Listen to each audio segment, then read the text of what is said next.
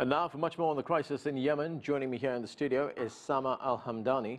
She is a Yemeni political affairs commentator. Also with us from Manama, Bahrain is Abdulateef Al-Mulhim. He is a columnist for the Saudi daily newspaper AlYaum and The Arab News. Joining us too from New Jersey is Seyed Hossein Mousavian, the former Iranian diplomat, as a Middle East expert at Princeton University. Thanks to all of you for joining us. Sama, let me start with you. So we have this conflict in Yemen, which is being described as the worst humanitarian crisis in the world, a country at war, being bombed daily. Now we have a cholera epidemic and looming famine. How bad is this? So we've been talking about this. We've talked about it before. We've always warned that it will get worse, and it continues to get worse. The cholera is estimated to be at 600,000 by the end of the year.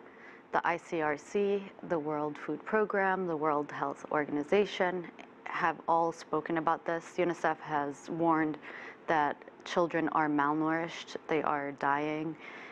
We continue to talk about deteriorating situations, and what's clear is that everything we've predicted has come true. It continues to get worse. All these agencies have called it a humanitarian disaster, a catastrophe, have urged the international community to step in, but it continues to ensue. So we can say humanitarian-wise, it's pretty extreme.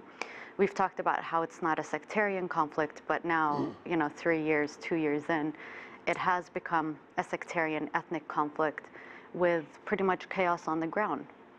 What does it look like? It looks like it will have a ripple effect on the region for sure. Whatever is happening in Yemen will end up affecting the neighboring countries. It will definitely add to the refugee crisis. It's going to be something that the world will look back at in shame because, as the ICRC president has called it, it is a man-made disaster. Everything can be controlled. Abdulateef, Saudi Arabia is deeply involved in this conflict in Yemen. Why is Saudi Arabia bombing Yemen? And does Saudi Arabia take any responsibility for the humanitarian crisis that has led from this bombing? First of all, hello everybody. The young lady mentioned something, the word predictable in Yemen.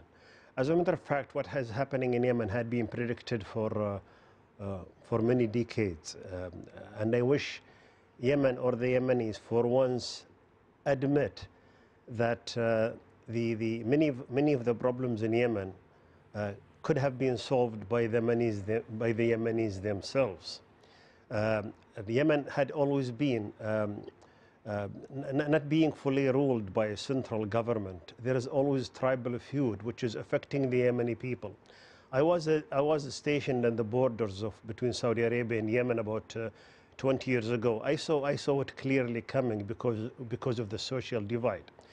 The Yemeni social divide between Yemen and Saudi Arabia is inciting very, very clear signal inside Yemen that the Yemenis should have solved themselves. Saudi Arabia for decades have contributed tens of billions of dollars of direct financial aid and direct infrastructure aid that the Yemenis didn't take advantage of. Yemen is very, very, very sad story, to be very, very frank with you. As for the conflict, it could be stopped from the first day that when it started in March of 2015. It could be stopped by tomorrow if the Houthis are willing really to stop it. Saudi Arabia have extended a hand to say, let's have a ceasefire, let's stop the fighting. Under one condition, that the Houthis get rid of their weapons along the Saudi borders. Not only small arms, but we are talking about Scud missiles that are being fired into the deep Saudi territories. Right. And in 2009, there was a massive Houthi attack that was encountered by Saudi forces. And we don't want this thing to happen again. Saudi Arabia didn't want the conflict, and we don't want the war. And we really feel sorry for the Yemenis. And put in your mind that there are millions of Yemenis in Saudi Arabia, and there isn't one single day that any Saudi doesn't deal with the Yemeni inside Saudi Arabia. As for the cholera epidemic, it is very sad. But put in your mind that 30 years ago, it was predicted that Yemen would be the first country in the whole world to actually run out of water. Yes, the conflict may be speeded up the epidemic, that's fine. Yeah. But the diseases, the cholera is something is not new in Yemen. Unfortunately, Yemen had always been the poorest country in the Middle East. Let me go to Seyed. And cholera epidemic could be, is stoppable and is preventable. I mean, there are 1 million vaccine ready to be transferred to Yemen, but the conflict is not giving it a chance. Okay, Abdulateef, let me go to Seyed in New Jersey. And Seyed, what do you make of the Saudi argument that this is about Saudi security and that Saudi Arabia has no choice? I don't believe war is a solution to bring security. You remember Iraq's invasion of Iran, it did not bring security to Iraq. Saudi Arabia's invasion of Yemen is not going to bring security to Saudi Arabia. I believe they are planting the seeds of insecurity for years and decades to come by attacking Yemenis, killing tens of thousands of Yemenis, destroying up to now about 50% of civilian infrastructure of Yemen is destroyed. Millions are displaced. 10,000 people have been killed. 500,000 people are struggling with a medical disease. This is not the way to bring security to Saudi Arabia. I believe diplomacy from the beginning should have been the solution, should have been the initiative for Saudi Arabia to negotiate with Yemenis in peaceful ways in order to resolve the security concerns. But we should remember Yemenis started to attack Saudi Arabia after they were attacked by Saudi Arabia. They reciprocated, you know. Up to now, over 120,000 sorties of air strike have been launched by Saudi Arabia. 120,000.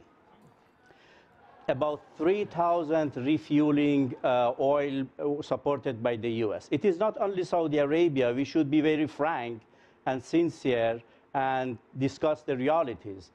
It is the US supporting Saudi Arabia invasion of Yemen.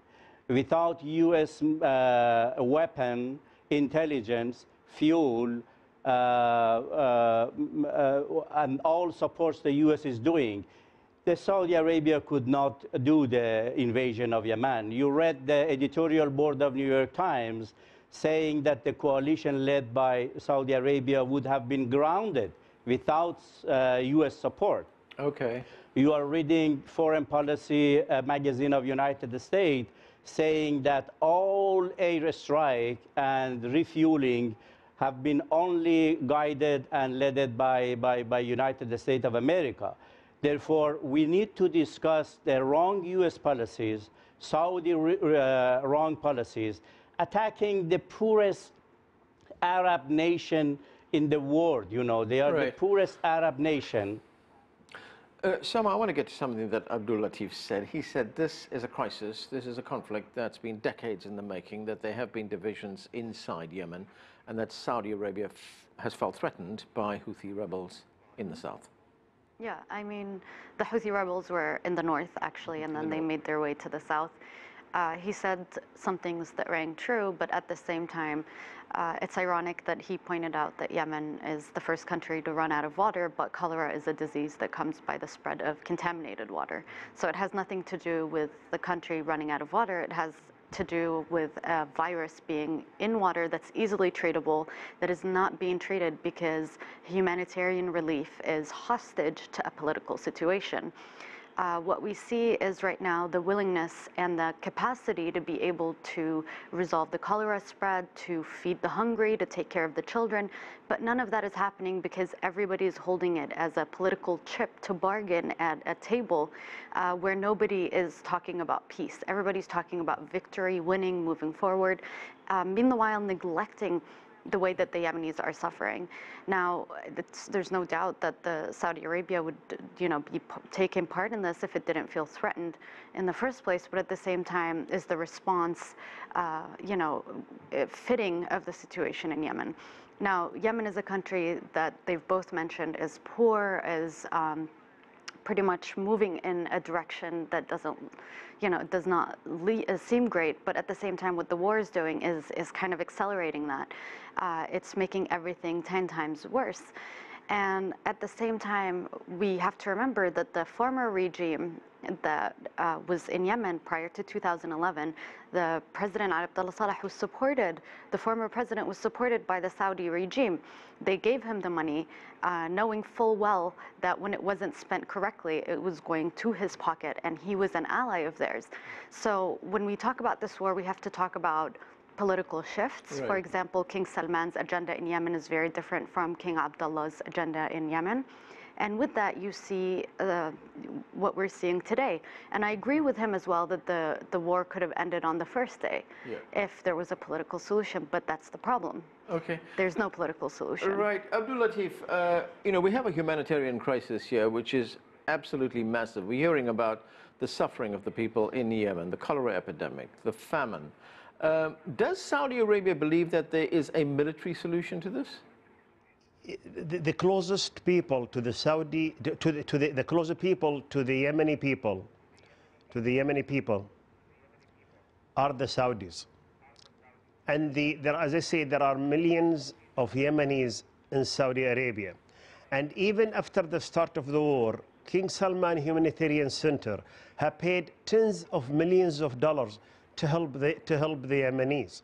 And if the Yemenis are feeling the crunch, I wish one day, or even today or tomorrow, to actually declare that the hostilities will be stopped and there will be no threat to the Saudi borders. The Yemeni people are getting the sympathy of the Saudi government, the sympathy of every single Saudi. I am one of them. As I said, I was in the south. I saw how bad the situation in Yemen. And I wish one day the Yemenis would think very, very seriously about eradicating the habit of chewing the gut, which is the chewable leaf that is simply eating the daily income of many Yemenis. Is there a humanitarian crisis in Yemen? Yes. But is this something new? No. Yemen had always never been stable and always been in need of healthcare system that, believe it or not, is supported by Saudi Arabia and the Gulf states for the past decades. The cholera epidemic could be stopped if there is the conflict is stopped. So I wish the Houthis would declare, say, okay, let's stop the hostilities.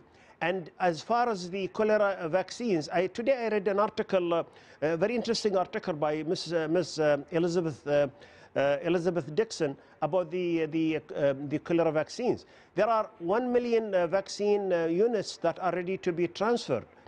And if there's not mutual trust between parties, I wish when neutral countries and powerful like the United States would actually be able to take these vaccines, hundreds of thousands of vaccines, to the Yemeni children. Right.